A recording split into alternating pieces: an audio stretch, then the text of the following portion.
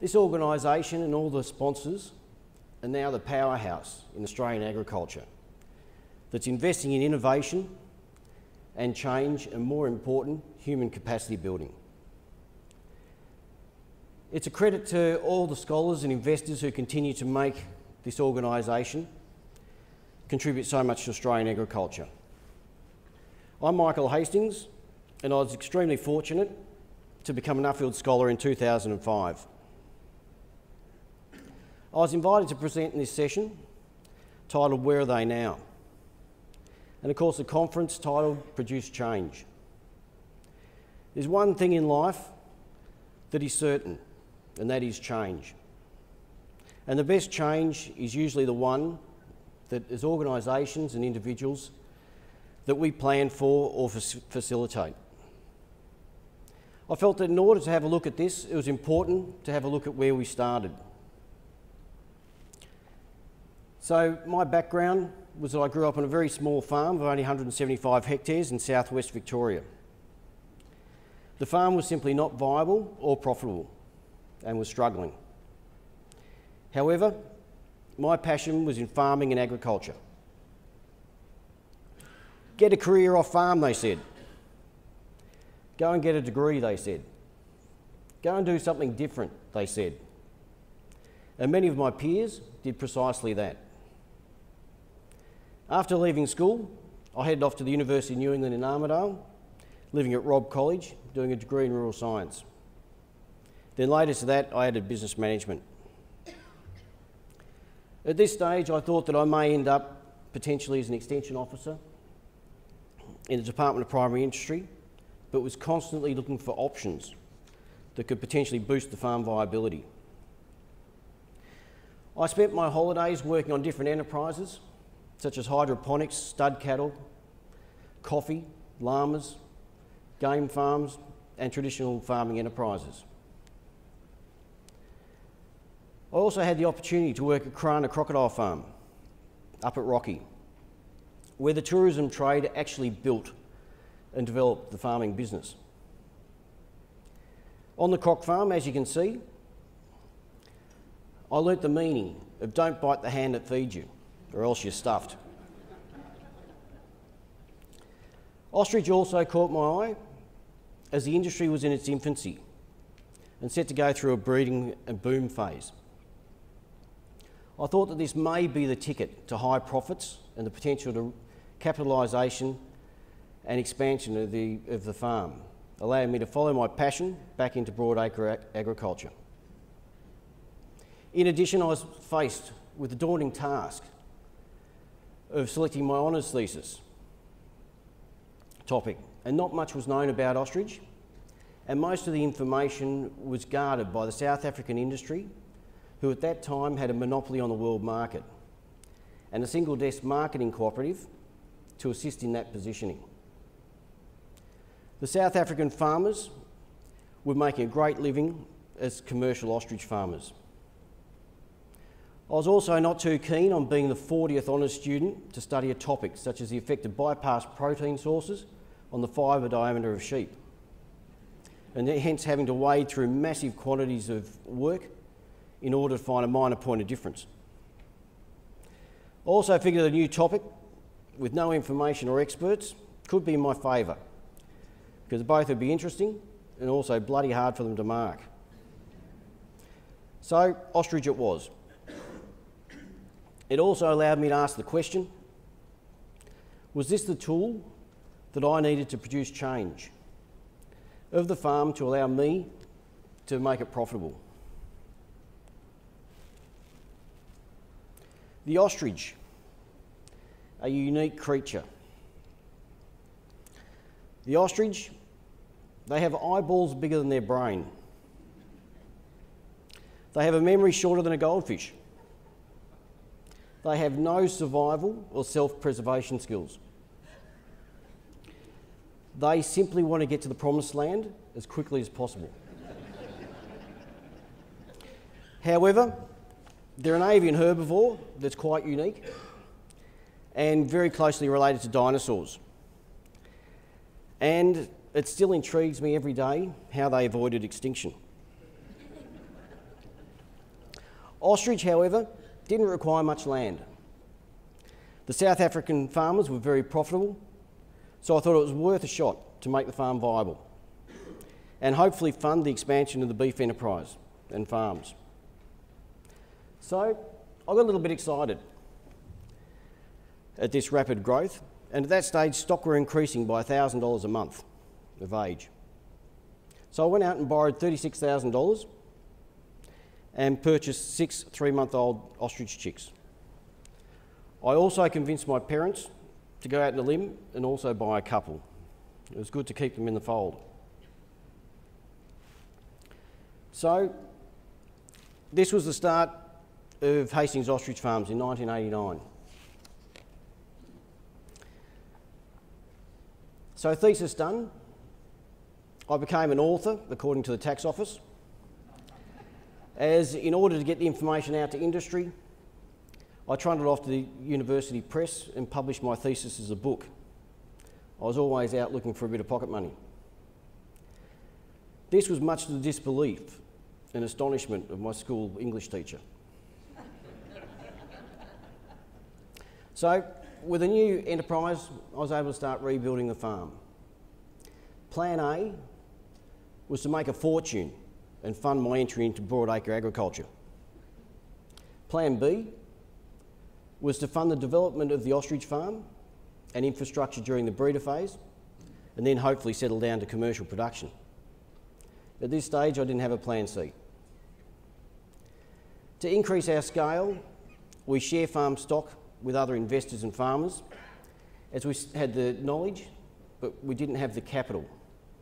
At this stage, breeding pairs were already selling at $40,000 to $60,000 a pair. Share farming was prevalent throughout Australia and caught the eye of ASIC as a potential MIS. So I became a guinea pig and presented a test case on behalf of the industry in obtaining the first exemption from the law of offering a prescribed interest. This was an interesting exercise. The industry built up numbers and we started contract incubation services and expanded from my original little 30 egg incubator to a 2,000 egg hatchery. Prices started to correct, so we changed from share farming to the agistment of stock. Then, in 1997, we saw commercialisation and rationalisation of the industry. Unfortunately for the Australian ostrich industry, this happened to coincide with the overproduction of stock, resulting from the deregulation of the South African industry in 1990. Everyone was trying to sell to the same markets that the South African industry had trained up to expect only 150,000 birds per annum.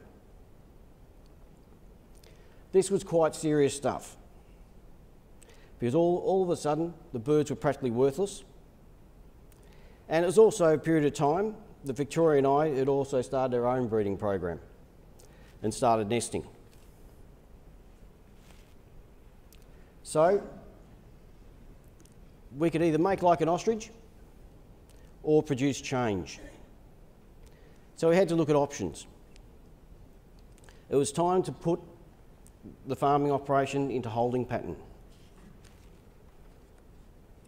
Following this, I spent a 3-year period of time lecturing at Marcus Oldham College, where I discovered a passion for adult education and human capacity building. Here I mainly lectured in marketing and animal production and was charged with the task to rewrite the marketing curriculum to lift the students from advanced diploma to degree level. It was a great time to consider the next phase of our farm and also to observe some of the students develop marketing plans and build great businesses. One of those was the founders of Boundary Bend Olives. We had a period of live exports, followed by genetic sales to assist our cash flows.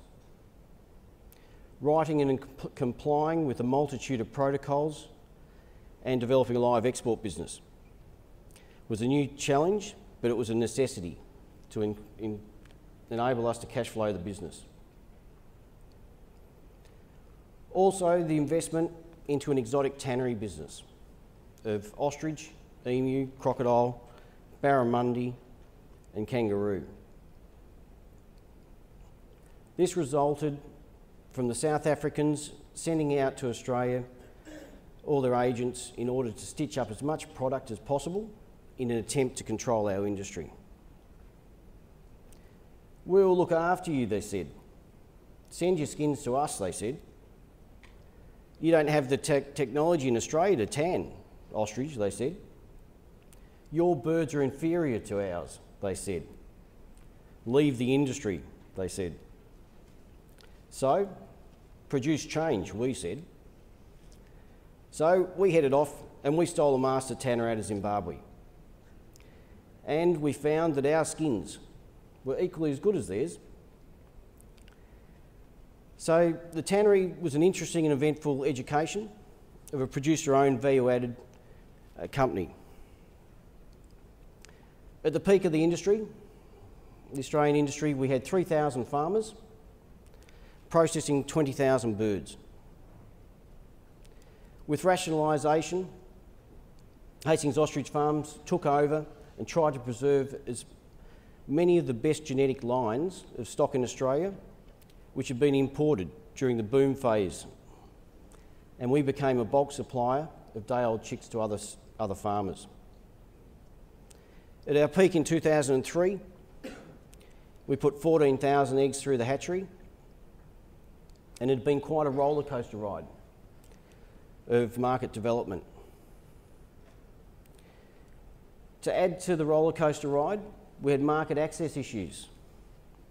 In 1998 and 2002, caused by Newcastle's disease, outbreaks in the poultry industry, shutting down our exports. So we went out and we wrote the Australian Ratite On-Farm Surveillance Plan. This allowed us to compartmentalise our farms and operate them effectively as their own country for export in the event of another Newcastle's outbreak. So following that, things weren't looking too bad.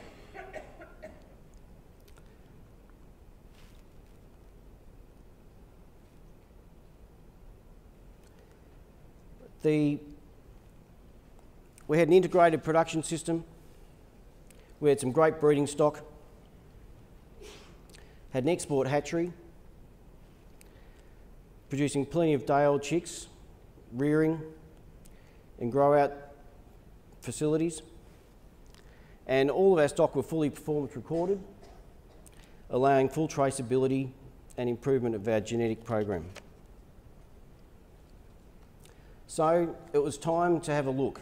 Where to now?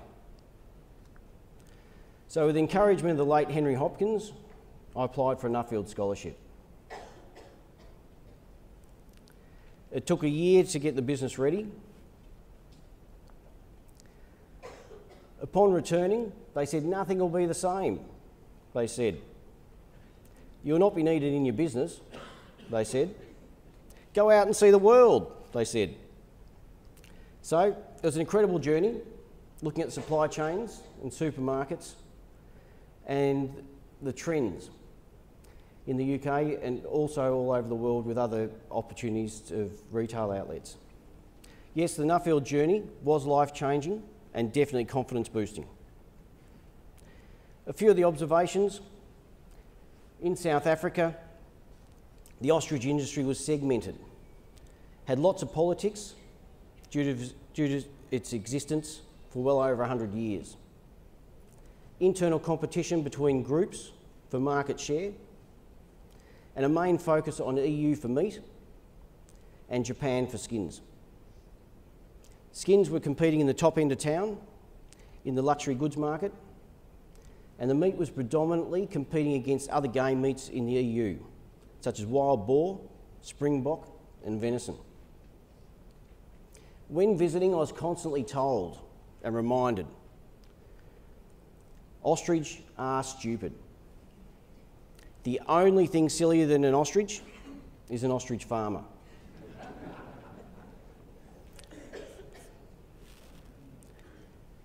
Going on to look at some of the supermarkets, I found it quite intriguing in the foyers to see benchmarking based on the cheapest shopping trolley. Supermarkets had the core culture of trying to be market leaders by having the cheapest offering, using supply chain managers to initially reduce inefficiencies, but later on pushing more risk and pressure onto producers, pushing consumers into more profitable home brands where the source of the goods had lost identity. Once inefficiencies were extracted out of the supply chain, often then looking at importing other commodities from other countries with either a lower cost base or a weaker currency. Although some producers, particularly ones with scale, were doing extremely well through this supply chain, there were also other significant opportunities, and others making great profits by breaking outside these channels through effective niche marketing, branding, positioning of products into other market outlets. Some of these were through direct sales, farmers markets and farm shops.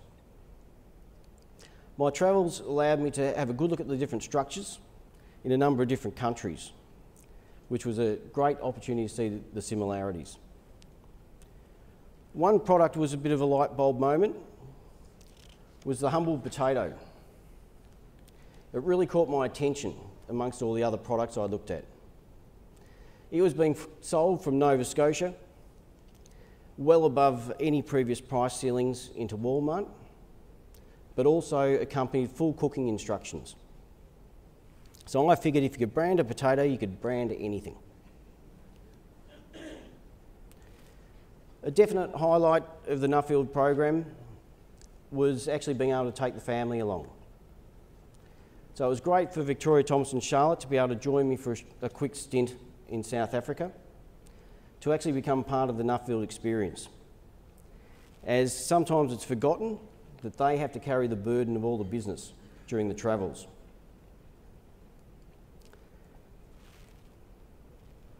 I pulled out one of my slides from my original Nuffield presentation just to have a quick flick back through of what the couple of the findings were. A couple of the results that I'd looked at in order to achieve more stable returns was simply don't meet your competitors head on where they're likely to have a competitive advantage. The progressive producers will need to be involved in some form up the chain or become better marketers of their produce and maintain long-term consistent returns. And that the stability of returns generally improves the further you go up the supply chain.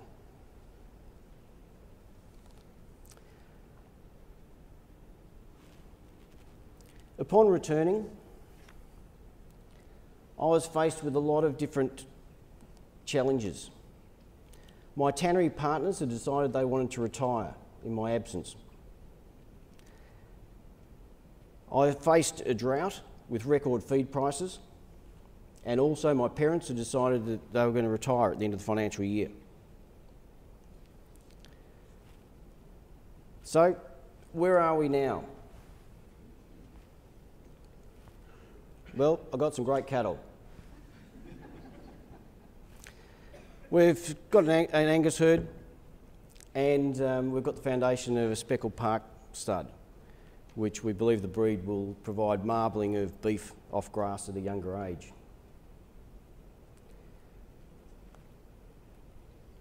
We have more involvement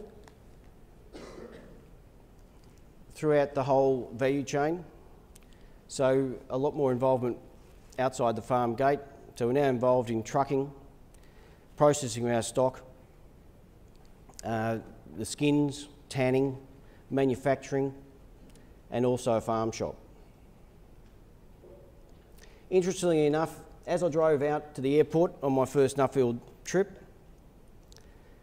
I saw that the National Australia Bank in town was for sale.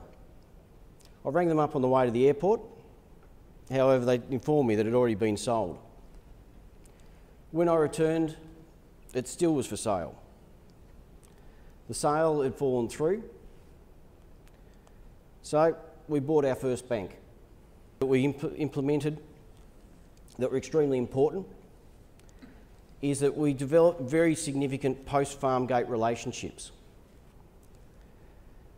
This was absolutely critical in maintaining effective communication back to the farm and being able to negotiate pricing effectively. We focused on meat markets that South Africa could not access. So South Africa often would go and use discounting methods to win sales. And the reality is that a lot of international competitiveness isn't necessarily related to our efficiencies, it's related to the value of our currency. We simply couldn't compete with the South African rand. Ostrich was being marketed as a game meat, whereas I could remove myself out of those markets into markets that South Africa couldn't touch, such as the US, Canada and Japan, and sell it in a market that was perceived as a healthy red meat. We removed as many intermediaries as possible to provide effective communication with the customer of the volumes of product we'd have for 6 to 12 months out, and also the prices that we needed to achieve in order to stay profitable. We pushed meat prices so that we could maintain our product, and we made meat the core product from the bird, whereas previously it had been leather, which had been highly volatile under the luxury market. Lately, this has been assisted by the Australian Single Desk Marketing Authority. That's my office. We diversified our product as much as possible within the industry. We've maintained agritourism arm ticking along with group tours and buses so that they can be organised in advance and around the general farming activities, allowing a 2 to 2.5 hour turnaround in groups, including delivering them into the farm shop. We've maintained markets and opportunities for live exports and the sale of genetics. And we've maintained value-added products through the farm shop. Where are we now? Well, we're an endangered species. Last commercial ostrich farm in Australia. We're having to maintain a wide range of skills.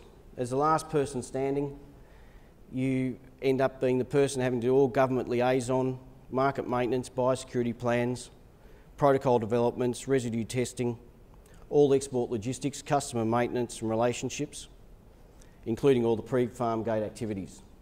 So it can be a little bit busy at times. However, we've got great niche markets. However, it's a time to produce change.